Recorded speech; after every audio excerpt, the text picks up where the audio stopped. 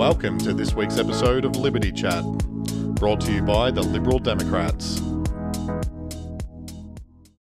Welcome everyone to this week's episode of Liberty Chat, our weekly roundup of all things libertarian related, liberty related, Liberal Democrats related from around the country, and our campaign goings on as well. You may see a different face here tonight. My name is Kirsty O'Sullivan. We have Canelm Tonkin here replacing David Limbrick tonight. Hi, Canelm. Hi. Is our lead Senate candidate in South Australia. And we also have regular panellist Campbell Newman in Queensland, lead Senate candidate. G'day all. And John Ruddick, lead Senate candidate for New South Wales. Hi, John. So one of the reasons we don't Hello, Kirsty. Hello, everybody. Oh, sorry, we had a bit of a delay then. Sorry, John. One of the reasons we don't have David Limbrick here tonight is that he's been in Parliament, and today in Victorian Parliament has been a real doozy. It's been a lot of fun. I don't know why anyone needs reality TV. You just watch Parliament. So I've been sort of just trying to catch up over the last few hours. It's been a very, very busy day, but basically Adam Sommerek, who's brought in a motion about bringing in the IBAC discussion on the red shirts with Labor corruption that's been happening here in Victoria. He managed to get this vote through 1917 across the floor with a move by one of the Labor MPs, who is actually, I'd never heard of her before in the last 3 years that she's been in Parliament, but she did something pretty darn monumental today. A Western Suburbs Labor MP. But what this means, and I'm just going to read a couple of little things through here. What this means is that Adam Sommerek single-handedly restructured the Victorian upper house to widen the crossbench and remove a key vote from the government in an election year. And they'll now struggle for the rest of the year to pass legislation. So it's pretty epic. And obviously our Tim Quilty and David Limbrick have been pretty darn busy today. There were some excellent comments by Tim Quilty about the Greens as well, and about how the Greens have no interest in draining the swamp. Instead, they swim in it while pretending to be offended by it. Great Quilty comment right there. So it's been pretty epic. Obviously, we've had the three crossbenchers that consistently vote with Daniel Andrews and the Labor. And of course, it was those three that stuck with them again. So it literally is this one Labor MP who's done the most monumental thing and crossed the floor. Without her, this would not have passed. Without her, none of this would happen. So what this, of course, means is that the investigation will go through. And who knows, it's going to be a pretty exciting time, especially leading into the Victorian state election in November. We'll see what happens. Well, that's been exciting in Victoria today. Cam, what's been happening in your world up there in beautiful Queensland? Well, I suppose just in terms of the political arena, there's been ongoing media attention on the integrity crisis in the Palaszczuk government. And, you know, the opposition for the first time for several years has actually been able to score some blows, aided by a media that's woken up. So I've got to acknowledge that. And the Premier's been looking ragged and angry and has lashed out at journos and things like that. I've had a bit of fun in that I have issued a challenge to the Premier because she has this thing, the standard, when in trouble, reach for the big red button, Mark Campbell Newman, you hit the button in a press conference, say, oh, it's all Campbell's fault, or he did this or he did that. So I issued a challenge late last week, which is that I'm ready to debate the Premier in the next 4 weeks. Brilliant. Time and place of mutual convenience. And I'll debate her on integrity, and I'll debate her on the track record of our respective governments. And now, needless to say, she's not going to take me up on that, but I'm going to continue to prosecute the point. And there's been quite a few people in the media who've thought that was quite funny. And also, my line as well, look, if you want to keep, you either got a choice, you either debate me and you can continue to blame me, we can respect that, or you got to shut up in future because you haven't been prepared to stump up. So that's sort of the political stuff. I just make the observation federally, our real opponent for what we're about at the moment, the major parties, particularly I think the Prime Minister's continued to make silly calls, spending lots of money, antagonising the base of the LNP, apologising when he shouldn't apologise, bringing the ADF in to aged care, which I think has people raising their eyebrows. I think it's happened since our last meeting, the increasing the funding of the ABC. Could you believe it? So some, again, he just seems to be clueless about what really he needs to do to recover ground. So I just make those observations. Just in terms of what I've been up to, just a quick snapshot for people. Since we last met, I've done Sky News with Bolt, then with Corey Bernardi on Friday night, Paul Murray Live on Sunday night. I did 4BC Talkback Radio in Brisbane on Saturday morning with Bill McDonald. I've done podcasts with a mob called The Office Guys, who are some young blokes up here. They have a popular podcast. Also TNT Radio, which is starting to become a force. They're based on the Gold Coast. And Nick Holt, who a number of people watching today would have heard of, did his podcast. We've also done a fundraiser today, on top of the one we did this time last week. This Friday, we've got a candidate get-together at 2:45. I'll leave it to Michael Pucci, the campaign director, just to confirm details, but we're getting together for, training and also team photographs for the campaign. And I particularly, just in closing, I really want to say big shout out to Diane Dimitri, who had to pull out due to some personal issues, but she's back. So I love welcome back, Diane. I'm not sure if you're online tonight, but it's fantastic, Diane, that you're down on the Gold Coast, because you were really running a red hot campaign, having a great go. So great to have you back on the team. I'm very happy to have Diane back. So she is running in the seat of Moncrief on the beautiful Gold Coast. She is a mighty powerhouse. She's an amazing woman. It's great to have her back. So she's actually running. She's back. Running. Oh, she's back. She's a sensation. She's fantastic. There we go. Everyone loves her. There we go. And Kenelm, you're in big shoes tonight. You're filling in for David Limbrick. Tell us a little bit more about what's going on down in South Australia, how your campaign's going. Obviously, you've got the state election also coming up very, very soon. It's all happening in South Australia. South Australia started free, staying free. That's our campaign motto. We like it. We got the double electoral cycle, as you know. So huge announcement. We have a candidate for the Legislative Council. He is an absolute amazing new talent in the Liberal Democrats in South Australia. I'm pleased to announce James Hole will lead the Legislative Council ticket in South Australia. On announcement that was the case, we've had 2 staffers from the South Australian Parliament want to come and join the ticket. Wow. Those negotiations are underway right now. It'd be very sensitive for me. This is not the forum for that, but if you have me on again, it's just going to be groundbreaking news. It's sort of like the political fracturing going on at the moment. They're all jumping ship and they want to come to the Liberal Democrats. Okay. So that was just this afternoon. So it's all quite fluid. And we've got candidates running for the legislative or the House of Assembly, and they'll be strategically placed to do maximum damage to the duopoly. Yeah. So we're all set and ready to go from a standing start. Remember, we're just a newly re-registered party in South Australia. We've got a long track record in this state, but now we've got that registration up. So if you're talking on social media to anyone, let it be said, South Australia is back, and we're fighting on 2 fronts, federal, state and federal. I think, 38 days to go, something like that. That's crazy. And speaking of social media, I know you've been playing a pretty big meme game, and of course we love memes around here. Tell us about your little meme team you've got going on. So every Tuesday at 8:30, we got 21 people that meet, and they've all got specialist roles. And on the Senate campaign here, one of them, a new recruit, fancies himself as a memer.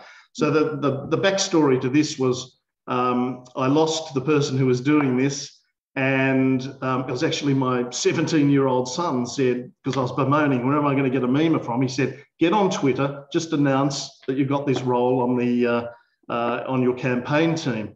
We got 7 applications for the job, and the job was filled in 20 minutes, and we haven't looked back. Oh, that's awesome. So here's the first one. This one's my favourite.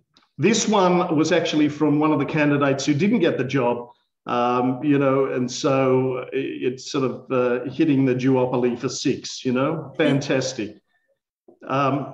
This one has the second highest impressions on social media at the moment. This one has the second highest impressions on social media at the moment. Yep. So we're happy with that.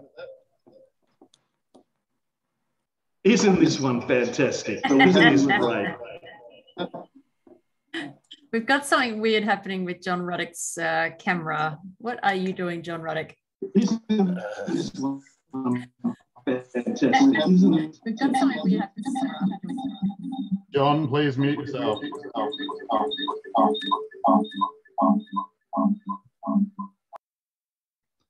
Now this one is a South Australian centric. You know, South Australia is the capital of the Senate because we got the leader of the Senate and the leader of the opposition, both from South Australia. So we have a dig at them all in this one. That one speaks for itself. No, this is my favourite. Yeah, that one really, they pulled a lot of hate. And so here we go. The coalition Labor duopoly, straight from the Mandalorian, I think it is. Lots of street cred. Now, does anyone know who this is? I'm just asking the panel. No. Do you know what? And if you say no, you are matching 1.7 million South Australians. This is Andrew McLoughlin, Senator for the Liberal Party. No one knows where he is. He's Mr. Invisible. You know? So we're going to target that guy, man. We've had enough of him. And you know, in addition to that, in addition to these memes, which are just, you know, everyone's laughing and having fun. You know, we've got to make these campaigns fun as well. We've just had this. You're going to get an exclusive now to a video that our meme team has done. Have a watch of this.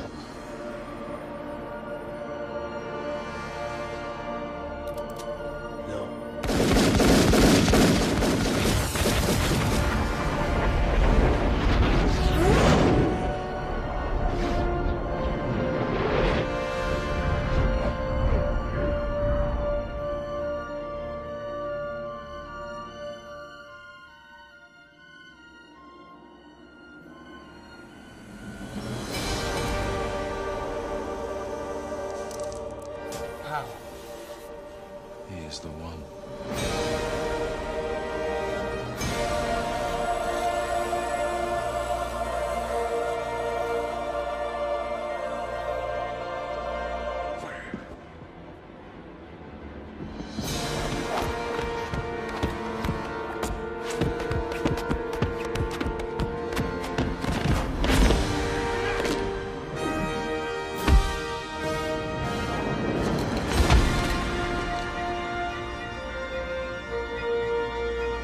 Well, there's a lot of love in the chat box for this. Love it.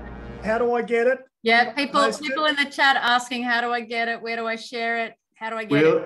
We'll send it out to everyone. Don't worry about it. You'll all get it. It's going viral. Millions will watch that. Yep, there's people saying, gimme, gimme, gimme. Where do I get it? We'll do. The more that share, the better. And that's it. We got a lot happening in South Australia. It's just mad time, mad crazy. Everything's happening. But we're having fun doing it. And listen, a quick shout out. I know she's on the line right now. Elizabeth Lyon. I recruited her today, this afternoon. She's been in Canberra at these rallies, and she's looked at all the parties and all the factions, and it was just easy. Liberal Democrats. So good one, Elizabeth. Welcome to the team, and you'll be joining us on Tuesday. Excellent. That's it. Good. Well, John Ruddick, I don't know. Have you got memes? How can you compete with that one? What have you been up to? I mean, you look great. We're twinning in our little outfits today. Well, I'm wearing our campaign material because we're all fired up here about the Willoughby by-election. Yes. But just before we get to that, I wanted to say how thrilled I am that Canelm's down there in South Australia, in my birth state of South Australia. And Canelm and I met 30 years ago in the Mossman Young Liberals. And, you know, look, I got to know him very well at that time. And, you know, look, I know firstly, he's got a lot of integrity. He's very intelligent, but he's got a very important political ingredient, which is energy and enthusiasm. Yes. You know, so I am excited about where things can go there in the great state of South Australia. Okay, so really, Kirsty, I want to focus on one thing, which is Willoughby. Okay, so we're going all out here now. We've had a fantastic volunteer response. We had a lot of fun on Saturday, Super Saturday, last Saturday. We've had some really terrific local people. I mean, we've put it out on social media that people want to help us to get in contact with us. And, yeah, some people have really stepped up. We've had a terrific flyer, which has been a very simple flyer, basically saying, look, if you want to continue with COVID mania, do not vote for the Liberal Democrats. I think it's the first campaign I can ever remember where we've actually, our campaign propaganda says, maybe it shouldn't vote for us. Okay? Don't vote for us if you want it to continue. But if you want to send a message to the New South Wales government and governments all around Australia that we just want to end this, please vote for the Liberal Democrats. Now, look, I'm not going to make a prediction about how we go because I'm too invested in it. And I don't know, but it's going to be a good little litmus test. The last time the Liberal Democrats had a serious go in this part of the world, we sort of ran a candidate at least, was when Joe Hockey resigned in 2015. There was the by-election and the Liberal Democrats ran, and we got just over 2% of the primary vote. Now, look, and you know, there was no COVID mania or $1 trillion debt at that stage. So let's see how we go. So we're really urging the New South Wales team to roll up their sleeves for this Saturday. We're meeting at the Chatswood Concourse at 7:30, and I think we're going to man every booth. And then look, the best part about it is we had a fantastic time at the pub afterwards. Okay, Liberal Democrats, Kirsty, I've got to say, Liberal Democrats know how to have a good time better than other political parties. I've never heard that before. I don't know what you're talking about. So we had a lot of fun, and let's see how we go. It's an important test for us, and I think we can go pretty good. So that is really the summary from New South Wales tonight. Brilliant. Well, now, yes, sorry, Cam. I just want to make one political point to people. This might sound a bit ruthless and whatever. It's time to put collectively our foot down hard on the throat of the coalition MPs and senators. So what do I mean by that? I mean, we've got to we're going to use social media respectfully, but pointedly to essentially tweet at them, messages at them saying, you have no values, you have no principles, you've sold the country out, you've sold the people out who voted for you, your supporters aren't, going to your fundraisers and paying you money, you're the problem. Correct. It's really important. We want them to drop their bundles. Yep. I know this is a public forum. I don't mind saying that at all because it's true. And if you go and look at my tweet this morning, I had a go with the Janet Albrechtson article, very good article saying, Prime Minister, you're not up to it. So I hit them with it and said it's all real to be unified, but this is the problem. You stand for nothing. You deliver nothing. You are the problem. And that is, this is a tough game, politics. We shouldn't be squeamish about it. We've got to keep them on the ropes because this is where we're going to pick up the people who are decent people, who get that they've been letting the country down, and we'll get the people joining us instead, leaving them behind, and we'll get people who'll be prepared to donate to us and man polling booths on election day. So thank you for indulging me, Kirsty, but I believe in playing government. Politics is a tough game. Yep. It's a form of warfare, and we have to look at it that way. So please, do your bit, take the fight to them again respectfully. Nothing inappropriate or but just making the point that they don't stand for things, and that's the problem. Right. And obviously, if you follow, hopefully you're following our party Facebook page, Twitter feed, what have you. But also, if you go to our website ldp.org.au, if you go along the top, you'll see election 2022. We have all of our endorsed candidates that are on there for each state. With every one of those candidates, you'll see like if they've got Facebook, if they've got Instagram, if they've got Twitter, and where you can email them. All those contact details are all there on widgets for every single candidate. Hopefully you go along and you follow every single one of those candidates and share far and wide, because that's how we get the message across, get the branding across the country.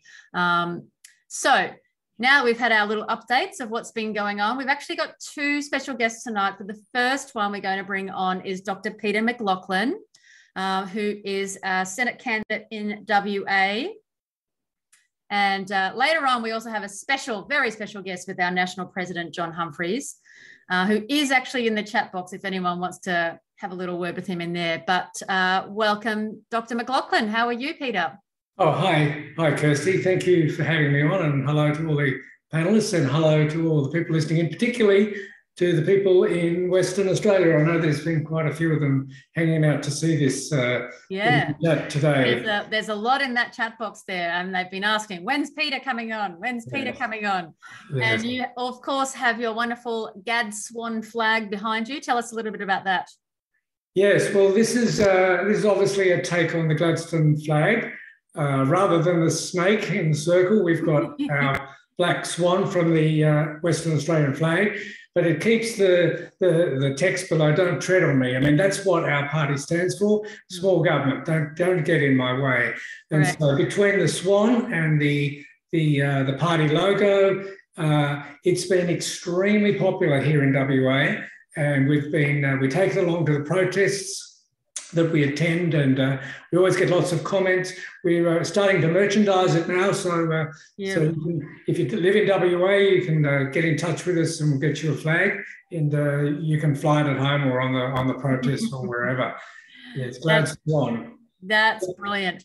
Now, Peter, you have been around the party for a few years now, and you've been a candidate before, but let us, for all the people that are new and don't know much about you, tell us a little bit about yourself and why you're running as a Senate candidate. Well, I've always been on this part of the political spectrum, a libertarian viewpoint. Previously was a Liberal voter, of course, as many of us were in this party. Some years back, as you know, the Liberal Party kind of fractured. The left went to a progressive stroke green position, and the right went to a fairly hard new Tory type conservative position, leaving that ground vacant for true Liberals. 2018, I joined the party, having heard a lot about the party from David Leyonhjelm at the time. I followed David Leyonhjelm's career with interest, and his parliamentary speeches, etc.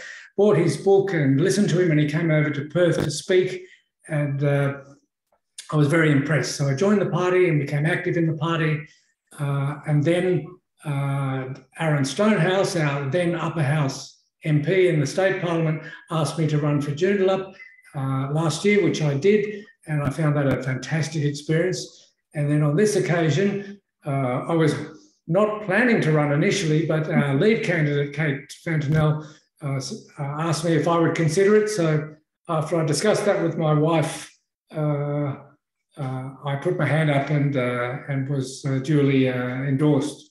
Oh, that's wonderful. And I have seen Kate is also in the chat box for any of the other WA folk to message Kate there as well. And also, how can we, obviously you've got your new Facebook page. What's that one called, Peter? Yes, I'm a little bit of a neophyte when it comes to some of the social media stuff. But anyway, I managed to do it, and I tell you, I managed to do it on my own. Excellent. Very proud. So the Facebook page is Dr. Pete, which is Kate's term for me. Dr. Pete, Lib Dem, Senator for WA, all comes together. And so if you go onto the main party website and navigate your way to my candidate page, you'll be able to find a link there to that Facebook. That's right. It's all on the election 2022. Obviously, go to WA to see Peter, and we will have it up in the chat box there as well. Peter, there's a comment here from Bradley saying that he met you on the weekend and had a good chat, and he's glad to have someone so passionate involved in the party.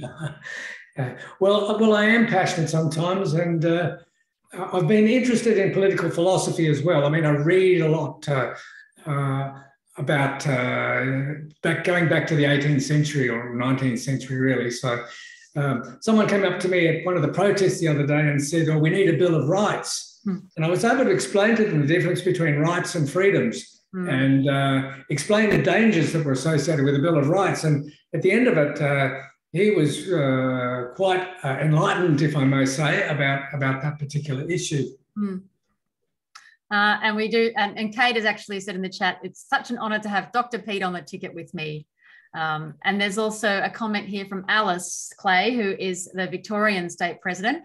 And she's actually said, as a former West Australian, it's great to see we're building a presence over there. So, and thank you very much, Peter, for being a big part in that presence in WA.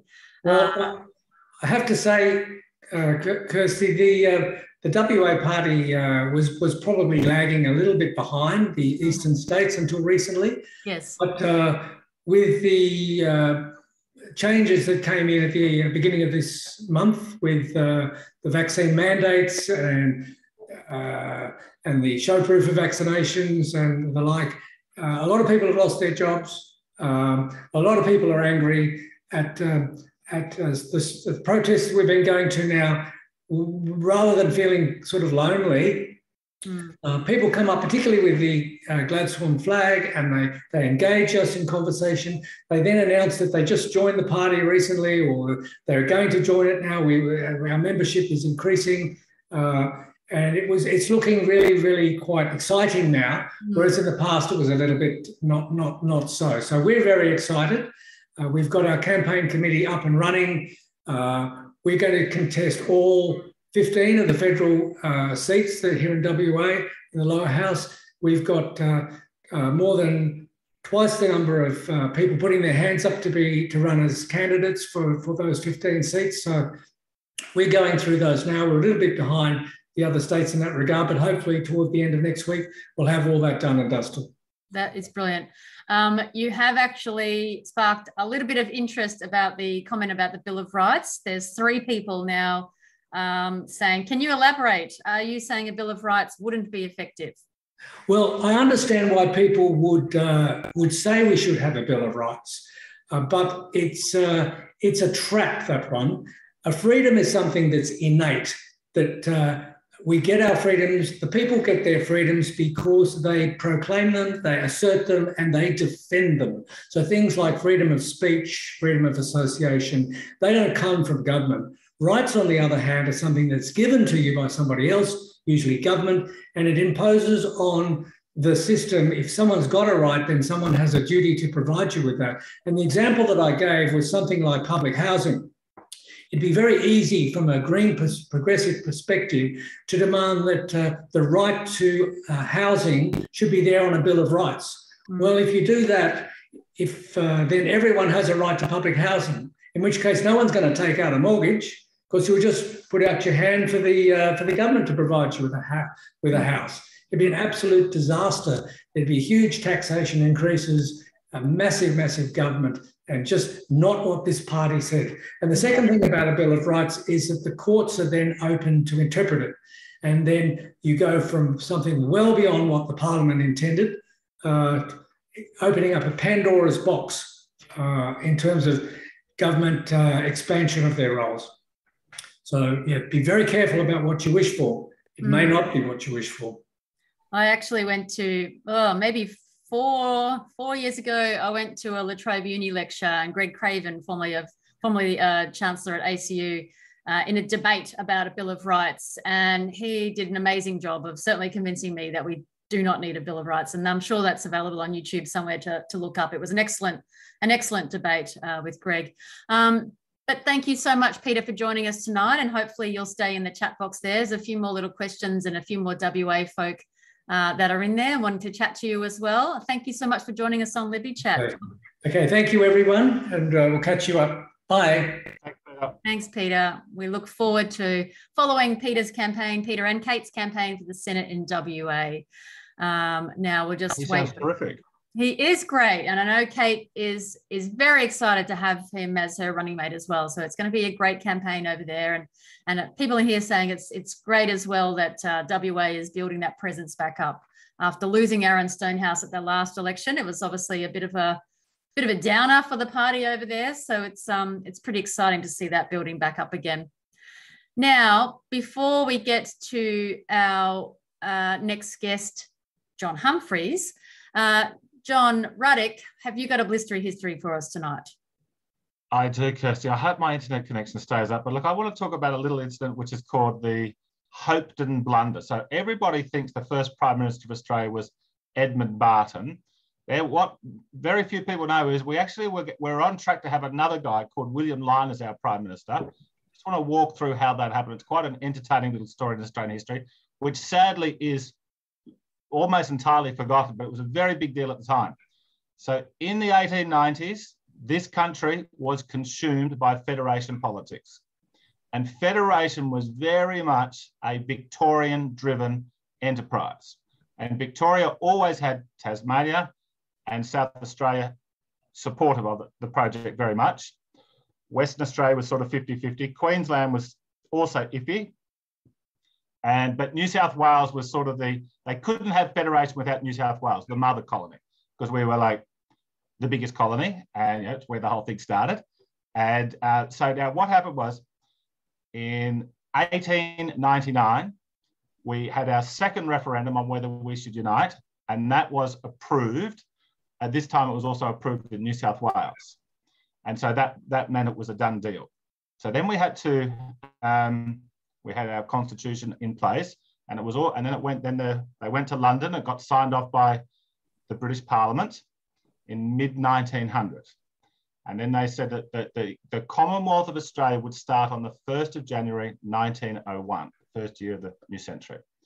And the Australians were very conscious of what had happened to basically our twin cousin in Canada a generation earlier.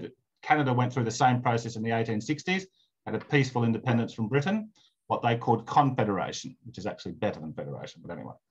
Now, when the Canadians had become independent, and before they had their first election, they had to appoint somebody to be the Prime Minister because there was no Parliament, so we couldn't have a traditionally elected Prime Minister. And what they simply did in Canada was, the British said, okay, well, whoever's the Premier of the biggest state can be the Prime Minister on the first day that Canada becomes independent, and then immediately after they'll have, 3 months later, they'll have a federal election to have a parliament, and they can elect a Prime Minister in the normal way. So what they agreed in London was that they would send out our first Governor-General, who was called Lord Hopetoun, who would arrive in Sydney 2 weeks before, there he is, Mr. Hopetoun, Lord Hopetoun. He would arrive in Sydney 2 weeks before January the 1st, and he would come out here, and at his discretion, he would appoint somebody to be the Prime Minister. Now, everybody thought, or certainly Edmund Barton and Alfred Deakin, who had sort of been running the whole show of federation, and the whole project of federation was to make Alfred Deakin the Prime Minister. That's what he ran the whole thing. He was like the control freak of the whole thing. But he was from Victoria, and the Victorians accepted that to get New South Wales across the line, that the first Prime Minister would have to be from New South Wales.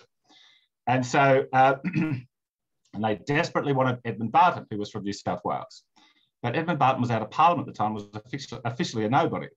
So Lord Hopetoun arrives in Sydney, and he was sick. He got some tropical disease in India.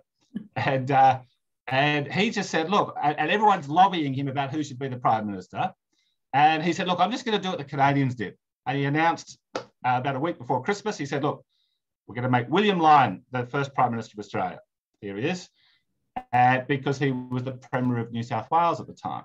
Now, then what happened was, and Edmund Barton, Barton and Deakin assumed that if Lyne was offered the job, that he would decline the job because he had been anti-federation, like a lot of people in New South Wales were. But of course, he gets offered to be the Prime Minister of the great new country, Australia. Of course, he doesn't say no. Of course, he says, yes, I'll take it, of course. So then Barton and Deakin go into overdrive for a week to undermine him. And it was just like Scott Morrison, how he gets the leadership, and controls the party. Okay? And so they waited for a week. They're undermining Lyon, and then Lyon had to get a cabinet together, and then Barton and Deakin just like these little rats. They just went around and they just said, don't join his cabinet. So then eventually, poor old, and there was a lot of media leaks, and the whole of Australia was absolutely gripped by it. Who's going to be our first Prime Minister on January the 1st? And it really, it was a big, you read the newspapers at the time, and it was a huge deal. And but eventually, poor old William Lyon surrendered. He had to say, okay, look, I've been undermined by all these bastards, and I will say I won't accept it. This is on Christmas Eve. And then they said the Governor General, Lord Hopetoun, very reluctantly said, okay, well, I suppose the guy have to give it to the guy who's been orchestrating all of this political dissension, Edmund Barton. So then he becomes the Prime Minister, and here he is. There's a little photo of our little mate. Now then, the thing to know about Edmund Barton is he was only the Prime Minister for about 2 years. As soon as Alfred Deakin could knife his best mate, that's exactly what he did. And he got rid of him after 2 years. They created the High Court to give him a job, to get rid of him. Wow. So anyway, my point is, it got Australian federal politics off to a bad start. And they had 7 Prime Ministers in the first 10 years. But the Prime Minister through the whole 10 years was effectively Alfred Deakin. He was the puppet master running the whole show. I'll do a blistery history on Alfred Deakin one day, Kirsty, because he's sort of, really set us straight for a long time. But that's it for this week. Well, and as David says in here, and it hasn't improved since Australian Parliament. So thanks for that, John. Now we'll just wait for Campbell and Canelm to come back in. And we're going to actually welcome our very special guest, our National President, Mr. John Humphreys, who is sitting there in the grey on the other side of the world. Yes, g'day everyone from the Netherlands. So I don't know what time it is there, but it's 10 a.m. here. Hi, John. On the wrong side of the world. Do we look upside down to you? Always. That doesn't matter where I am. Now, first of all, you should probably explain why you're in the Netherlands. Oh, well, my wife suffers from Dutch. So over here now so that the kids can see the other half of the family and meet their grandma and great-grandma and the rest of it. So that seems like a fair compromise. My wife's walking in the background now, but she will studiously avoid the camera at all costs. And she'll probably have to be saying this already. Thank you. Have you, Luke? Yeah, so that's why I'm in the Netherlands, but I'll be back next month. So I'll be back soon and still working every morning here, every evening there to help these great future senators get elected. Beautiful. Now, John, obviously we have brought you in here tonight because we do have the High Court case next week about our name challenge. I get a lot of emails about this. We see a lot of comments online, people wondering what's going to happen. Is the party going to collapse? Will our votes go to the Liberal Party? What on earth is going on? Can you please explain it for us, John? Yeah, well, there are some very weird conspiracy theories, and I don't know how to respond to them because I don't always understand what it is they're trying to say. But I'll start with just the simple facts. Firstly, if you want to get a simple written version of this, ldp.org.au/name, and you can get the story of how the party was named, some of the back and forth that's happened over the last 20 years. And it's probably worth touching on some of that. We sometimes get accused, as the Liberal Party has, of trying to crib their name, trying to steal their name. And we do, Liberal Democrats has the word liberal in it, but it actually wasn't even true 20 years ago. The genesis of our name didn't come from trying to steal the Liberal Party name. It came from the several factors, the main one of which is I think we are truly the embodiment of the liberal, democratic, classical liberal tradition, the oldest living political tradition in history. So it seems perfectly accurate to name yourself after what you actually believe. Secondly, if anything, we were more inspired. I was more inspired in naming the party actually by, and I maybe shouldn't admit this, but by the Democrats. At the time, they're long forgotten now, but at the time, the Democrats were the third party, right? The Greens were a small nothing party at the time. The Democrats were the third party of choice, the Balance of Power party. They had started as a somewhat liberalish party. And by then, by 20 years ago, they had basically evolved into just another left-wing party.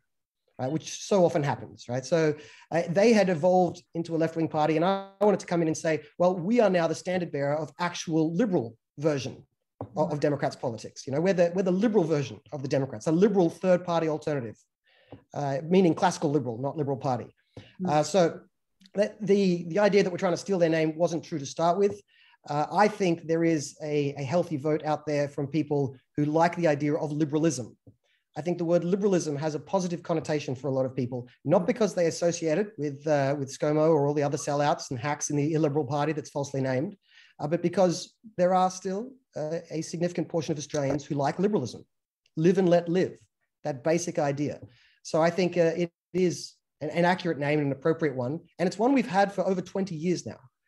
So we were only federally registered under this name in 2008, but we were registered first in the ACT over 20 years ago and have kept that registration continuously as the Liberal Democratic Party and the Liberal Democrats. The Liberal Party has complained from time to time, as did the Democrats. But I thought we'd got past that. I thought we'd gone past their fatwa against minor parties and other people trying to use legitimate political terms until something seemed to have happened last year.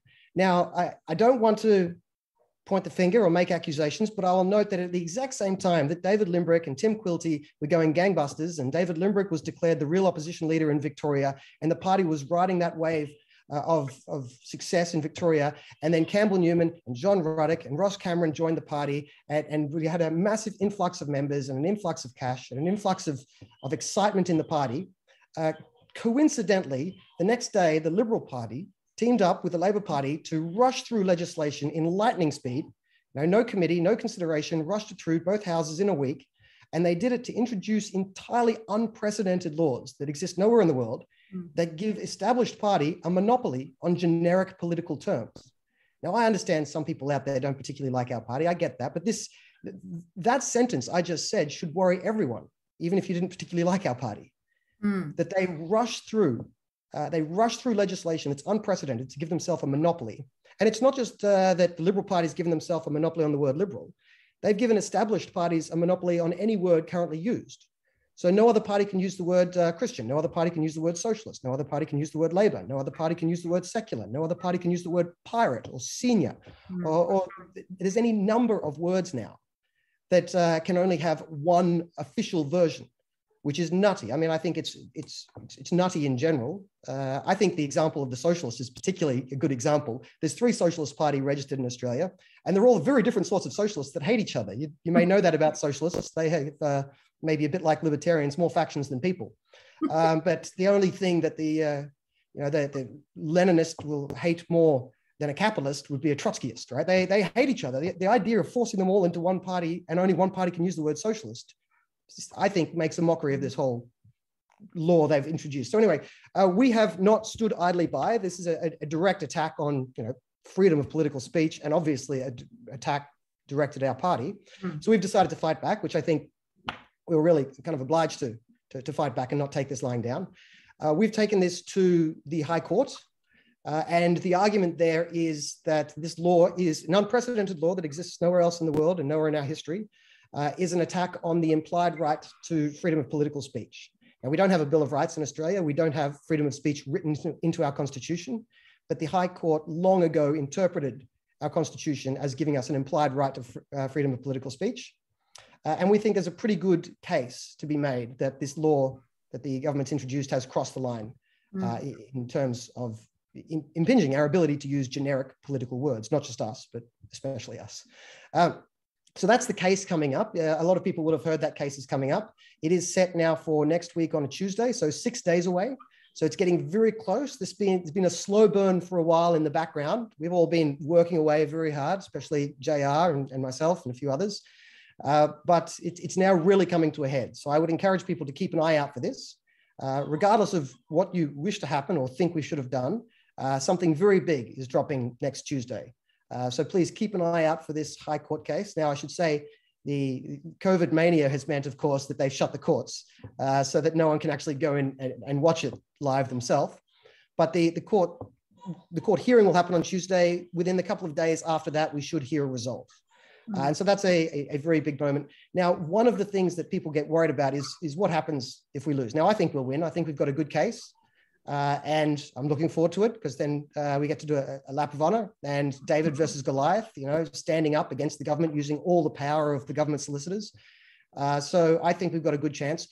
But of course, one thing people worry about is what happens if we lose. I think some of the rumor mill says if we lose, we get deregistered and all our votes somehow automatically pass to someone else. I think that's the rumor of the day. Correct me if I'm wrong. Oh, I hear that a lot. Yes. A couple of things to note. There is no chance that we're going to be deregistered. That's not an option. So firstly, I think we'll win. Secondly, if we don't win, there is a very good chance that we go to the election with our current name anyway, for several reasons that I can't go into here. The absolute worst case scenario is that we stay registered with a slightly different name. So there is no option on the table of us not existing at this election. There is no option on the table of our votes secretly going elsewhere. Well, I should mention also, there is no way for our votes to secretly go elsewhere. That's just not how democracy works, right? People determine their own votes and their own preferences. So there is no such thing as that weird conspiracy theory. But you don't have to worry about that because there is no option of us not being on the ballots. We will be running. And I think it's very likely we'll be, well, I'd say we'll be running as the Liberal Democrats. That is what I think is, well, I can't guarantee the future. So it's 99% likely. And the other 1% isn't deregistration. So fear not. But anyway, the High Court, it's very hard to predict what's going to happen in the High Court. I'm not a lawyer. It comes down to various things that would take too long to explain, and I probably wouldn't explain them correctly anyway. But we've been led to believe by several people smarter than us that we've got a better than 50% chance, but nothing's known in the High Court. But either way, it's a very interesting day, a very important day for the party. And I'd encourage you all to tune in, to look out for it, get involved in the discussion, and let's make sure people are paying attention to this moment when David takes on Goliath. And there's another David in here who's actually said, maybe we should call ourselves the really real Liberal Democrats. Now, obviously, JR, you've been heavily involved in this as well, as John Humphreys has said. What is your take on what you think might happen on Tuesday? Oh, well, look, I thought that was a very good summary from John. Look, I just wanted to make add a couple of little points. You know, in Switzerland, which is a fabulous democracy, there are 3 major parties that use the word liberal. One of them is Green Liberal. And I think the other one is something like Conservative Liberal, or, you know, and that no one cares about it. Okay. In Denmark, there are 2 political parties that use the word liberal. So as John Humphrey said, you know, this is unprecedented around the world. I think when the Liberal Party knew that myself and Ross Cameron had defected, I think the Liberal Party said, fantastic, see you later, troublemakers. We don't want you anymore. I think the big turning point was when the former Premier of Queensland defected. Yes. Yes, it came along very quickly after that. Now, when they first proposed the legislation, the crossbench came out and said they would oppose it. And I want to thank the Greens, and I want to thank Pauline Hanson and Jackie Lambert. The entire crossbench opposed it. And we simply assumed that the Labor Party would also oppose it. But no. At the last moment, you know, the Labor Party wanted to kill off the Democratic Labor Party. Democratic Labor Party is part of Australian political history, going back to the 1950s. They're not a big deal now. No one talks about them much. I think they've had a member or 2 here and there.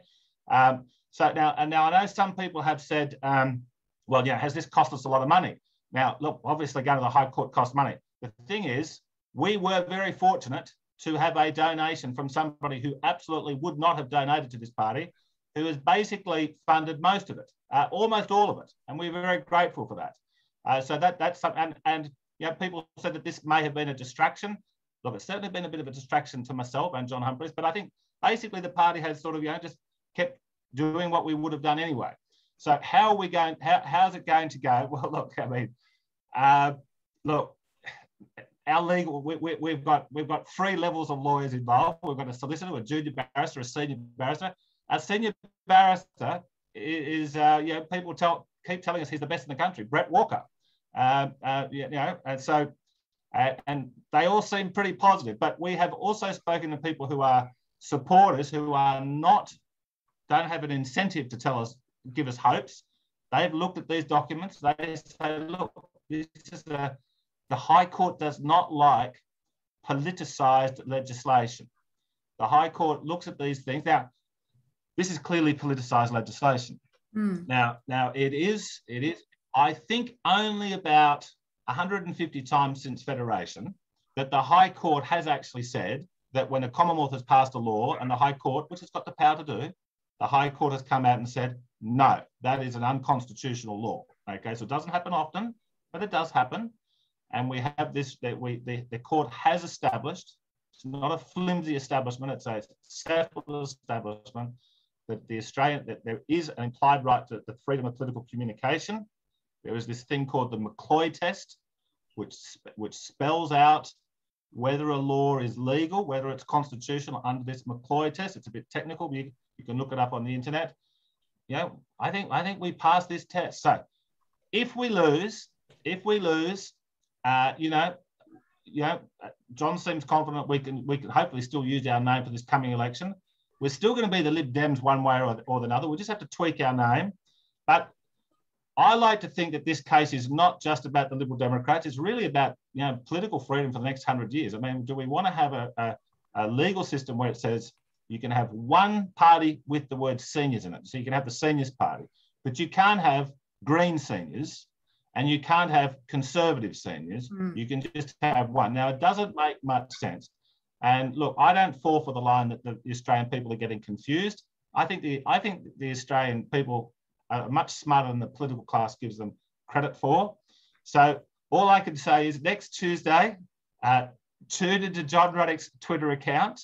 I'm not going to be saying, look, it's looking for a nick, but I will be able to.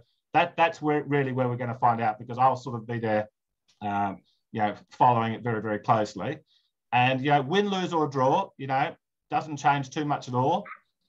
And so, you know, let's say our prayers to the libertarian gods the night before, please, everybody. And there is a question. Of course, it's far be it from me to disagree with anyone. I never do that. But to disagree, but we did actually have a range of different donors. It was a pretty good effort from people. None of that money has come out of the campaign buckets. So that's the important point. But there was a range of people pitching in for a range of reasons, which was great to see. Someone has asked, was it Elon Musk? Yes, definitely it was Elon Musk. No, there's a range of people, and we're not name dropping them. People can decide if they want to out themselves as a donor towards that. But we're going nowhere near that. Thanks a lot, JR. Now, the mention of the distraction, and that is a good point. But I think that the point to make here is that it is the coalition that chose this distraction. They chose in the lead up to an election when our freedoms are under assault, when there are really important things on the table here, when there's COVID mania, when there's this crazy push to net zero, when our debt is ballooning to over $1 trillion, the Liberal parties and the Labor Party joining them, their priority was an attack on minor parties. Their priority was an unprecedented claim of monopoly over generic political terms. That was their priority. They put this on the table. It is a distraction. They should never have done it. We've fought back to defend ourselves. We didn't put this issue on the table. But yes, it is a distraction, and they should be condemned for putting this distraction on the table when there are so much more important things for politicians to be paying attention to. And it was at the height. The legislation was rammed through very quickly at the height of the Delta wave. You know, the thing that's meant to have sort of, you know, stopped Western civilization in its tracks. Oh, but no, they're meant to be addressing this major crisis. But gee, they found time to just ram this thing through the parliament super quick. That's exactly right. Now, Peter does ask, with Brett Walker appearing for the Lib Dems, any idea who is appearing for the Commonwealth, and have the Liberal Party intervened at all? Well, I mean, whether the Liberal Party's intervened depends on whether you think there is any such thing as corruption in the public service. And I will just leave that as a comment for everyone to make their own opinion about. Of course, I have no opinion about such a defamation-worthy topic. So the government's being represented by the Solicitor General. So they're taking this very seriously, which we are led to believe is an indicator that they're worried about the strength of their case. But again, we're prognosticating about things that are outside of our ken. So it's up to the lawyers now, and tune in next Tuesday to find out more. I've seen some other questions coming in to the chat group. Somebody asked who owns the word party. Good question. The legislation carves that out. It says that words like party, coalition, alliance, things like that, that you can't have a monopoly on words that sound like group, party, alliance. So that's been carved out. A few other people have made some suggestions that may be in jest, but I got to point out, this legislation also says anything that can be interpreted as being a derivative of a word currently used is also banned.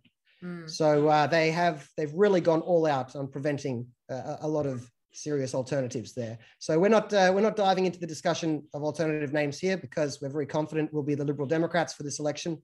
But stay tuned. Next Tuesday, big day for the party. Make other people aware too. We have no reason not to have the country watching as David takes on Goliath. It is a fight that it was worth us doing, and either we take out Goliath or the bully tries to stomp on the small party while we fight back. Either way, we've done our duty to democracy, and it's good if people are watching as this happens. So feel free to like and share any comments you see about the court case coming up. Beautiful. And I'm sure John Ruddick will be live tweeting all day long. Now, John, just a quick one before you leave. There's a question here from Chris. Is Holland as COVID crazy as Australia? Well, I've shied away from getting too much involved in the debates here. Firstly, because I don't understand the language very well, but also it's not my country. My social circle here is a bit more COVID maniac than my social circle back home, and I need to be polite because I'm in their country. There was lockdowns when I first landed. The lockdowns are relaxing now. There are a couple of anti-lockdown parties that seem to be rising in the polls. Which is interesting to watch. And there's an election coming up here in about a month's time. So I guess that'll give us a good indication of whether those anti-lockdown parties are rising in the Netherlands. A lot of the politics here is the trends and trajectories are somewhat similar to they are in the Anglosphere. I've come to appreciate Netherlands as like the de facto extra cousin from the Anglosphere. They're the closest non-Anglo country to the Anglosphere, I think, culturally and politically. And it'll be interesting to watch. But at the moment, the dominant narrative is still the same as the dominant narrative in our country, be scared first. But I think people are starting to have enough. There's semi-regular protests and the alternative parties are rising. By the way, Holland isn't a country. Holland is 2 provinces out of 12. The country's called the Netherlands. It would like calling Australia Queensland. It's not the same thing. But anyway, it's a common mistake. Well, thank you so much, John Humphreys, for joining us tonight. It's been really informative. And yes, there's definitely still questions in the chat, but we are going to have to wrap that up. Thank you so much. I'll stick around the chat and answer some now, but I will duck off the video. So good luck, all. That would be beautiful. Well, I found that really informative. And like, as I said, we get a lot of questions about it. I see a lot on social media. So yes, John, I know you'll be very busy on Tuesday following everyone, and you'll be listening on your phone for what's happening in the High Court, because obviously you can't actually go to Canberra. Well, can I just say this? So my name is, it's called Ruddick versus the Commonwealth. That was because it was originally going to be the party, but we're not like most political parties, we're not incorporated. So even though my name might be on it, the truth is John Humphreys has done an enormous amount of heavy lifting here. And he's really been the driving force here, and it's been terrific to have him, basically driving the car. Well, and it is pretty cool to see that piece of paper with Ruddick versus the Commonwealth. That's for sure. I think you should frame it. It's got a nice ring to it. It's got a nice ring to it. Yes, you should frame that and put it in the pool room somewhere there, John. There's a couple little questions in here. We have obviously been answering most of them throughout the night. Well, actually, Trevor says Ruddick versus the Commonwealth. You legend. And Cara says, well done and good on you, John. I'm John Ruddick and John Humphreys. I'm putting that towards. Here is a question from Jacob. Do you guys enjoy being politicians? And obviously Campbell is the one with the experience on that. I have a dream of being a politician one day. Did you, and would you recommend studying law? And when do we get hats like John's? I'll answer that one. From a personal perspective, my involvement, I need that like a hole in the head. I've got a great business partners, but I'm doing this to serve the people of Queensland and the country because of the hopeless non-entities that are in our parliaments. And, I've been stirred to action. I didn't want to be involved in politics again. And look, I just say to people, look, what we need in this country, in our parliaments, are people who have had real world experience. I mean, it sounds a bit like a platitude, but it's true. We need real world experience. We need people who want to go into our parliaments to get stuff done, whether it be, infrastructure, social reform, ensuring our liberties, ending surveillance, whatever it is. that's what we need. What we've got are a bunch of no-hopers that are there because they love politics. They love debate. They love being in the media. They love the points of order. They love the games, the machinations. And, you know, I'm afraid we'll get those people along the way, but we need people who actually want outcomes as well, are particularly interested in outcomes. You know, they're interested in the making of the sausage than getting sausages off the end of the production line. So that's what, you know, really cheeses me off about our political class in this country. And what about you, Kenelm? Did you have boyhood dreams of being a Prime Minister one day? Well, look, way back in my 20s, I was an activist. That's true. And when I left at around 33, I vowed I wouldn't get involved again. And, you know, I've employed 1,470 people. I've had businesses in New Zealand, Singapore, United States. But like Cam, I need this like a hole in the head. You know, my hobby was supposed to be growing figs in the Adelaide Hills. But, you know, and I know it's a cliche. I know it is. But I'm really doing this because I have 3 teenage children. We've moved back from the United States, and this is not the country that I promised them. And it really is just as simple as that. If I'm elected, I will be an absolute machine in the Senate Estimates Committee. I mean, if you saw David Lionhelm, you know, think like 3 times more. You know, I'll work like 16 hours a day to research government waste and corruption. Because they will have taken me away from my family and you know, what I wanted to do with my life, but it will be necessary. Yep. Well, and on that note, we are going to finish up with our next video from our Freedom Manifesto. And this one is starring Mr. David Limbrick, MP in Victoria. Roll the tape. We will flatten the curve of taxation. Don't watch this video if you think it's okay to have your tax dollars pay the Prime Minister a salary higher than the President of the United States. Come on, man. Don't watch this if you like paying a company tax well above the OECD average. And don't watch this if you love to stifle progress by taking money from small businesses and giving it to the government to waste. Hi, I'm David Limbrick, a Member of Parliament for the Liberal Democrats here in Victoria. And I want to cut taxes because the government has taken enough from you already.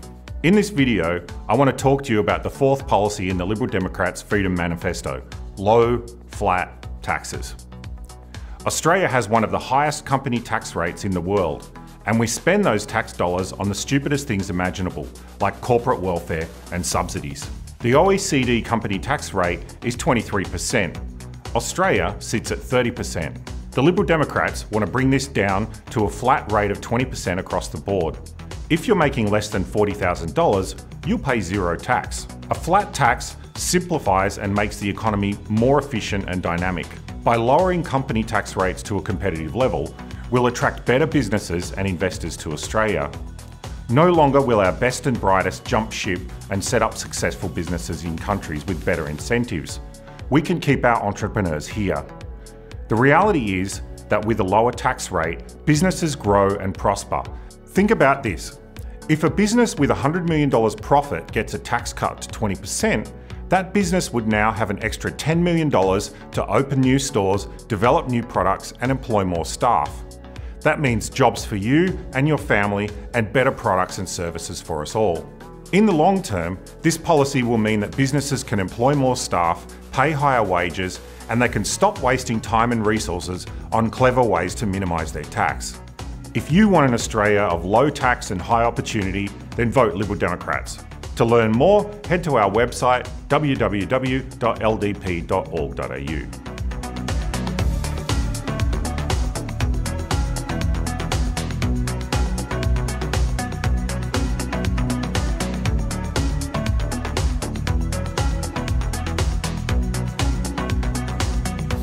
Authorised by John Humphreys for the Liberal Democratic Party, Mount Waverley, Victoria.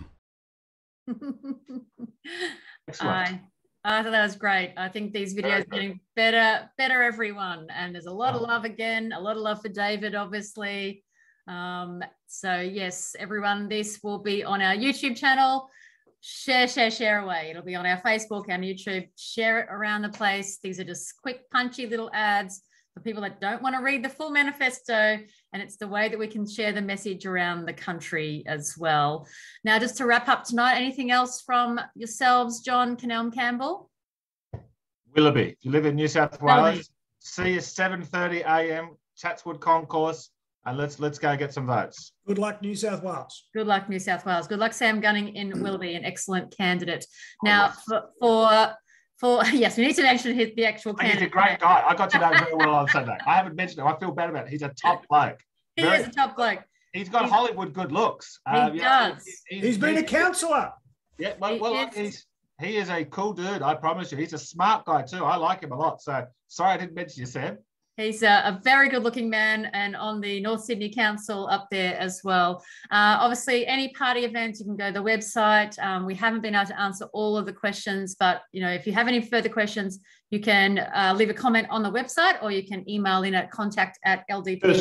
Kirsty, just really quickly, Kirsty, we've got a barbecue meetup of James in South Australia on Sunday. Beautiful. James holds the Legislative Council candidate, and I'm obviously the Senate candidate. There's going to be scores of people there, so it's going to be fantastic. Excellent. And obviously, join the party, donate, put your hand up to volunteer. We need volunteers all across the countries to help with these candidates in their campaigns, obviously spreading the message. If there's no local House of Reps candidate in your area for the federal election, certainly you've got your Senate candidates you can help work for. Go to their website, ldp.org.au. On there as well, you can see all of our candidates. You can see all of our Freedom Manifesto policies and the videos that are all up, as well as go to the Lib Dems shop where you can buy wonderful polo shirts like what John and I are modelling tonight. There's also T-shirts. There is a bit of a backlog at the moment because we ran out. There are more coming in very, very soon. So don't worry if you make your order. There's still everything coming through. There's also stickers and caps and bucket hats and a whole bunch of other things as well. Thank you all again for joining us tonight. We shall see you next week. Thanks, Kirsty. Thanks, guys. Thanks for joining us for Liberty Chat, brought to you by the Liberal Democrats. Visit ldp.org.au for more info.